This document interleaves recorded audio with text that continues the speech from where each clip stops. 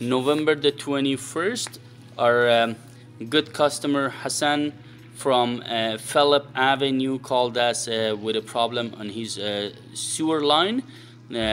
He was experiencing backup water into his basement. Our good technicians went out and then he checked the problem. He used his camera and he detected a problem outside of the house and a front yard where looks like a broken pipe was happening. A bit of an history behind. Our customer had his portion of his sewer line outside repaired and a backwater valve installed with another company, and a few months later he ran into a problem with backup and then a clogged drain. So this time he called us and we went and we saw that the previous plumber missed a point, means that he did not repair a full line. He just repaired a portion and he didn't even catch the second portion of the pipe which had a problem, and this is happening before the city property line. So as you see on the picture, our technician marked the area where the problem is with a cross mark and then a border all around, and then this was on the 21st of November. So we attempt to call for the locate, Ontario One call, hydro, Enbridge, telecommunications. They're all been involved. They all put the marking. They gave us a clearance for work. On November the 24th, our crew showed up at the site. Our technicians did another camera inspection, recording available. So they put tarps down all over the dig areas just to collect all the dirt. They cleaned up all the snow around it. So they start digging, and then they dug up the grounds all the way to the depth of the pipe. They caught pictures of the broken pipe. Customer aware, we showed him everything in the camera, and after that when the pipe was open, so we fixed the line with all the PVC pipe. There is no more clay piping on his property all the way from the point of the cleanouts or backwater valve to the city point.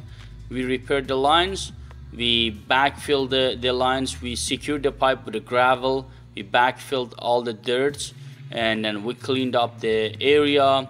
No damage to his lawn, no damage to his property. We put the lawns back right where it was. Customer super happy, job well done. So thanks to Wrench It Up team.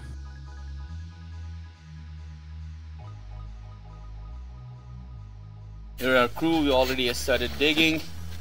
The portion outside, Roman, Vladimir, and what's his name?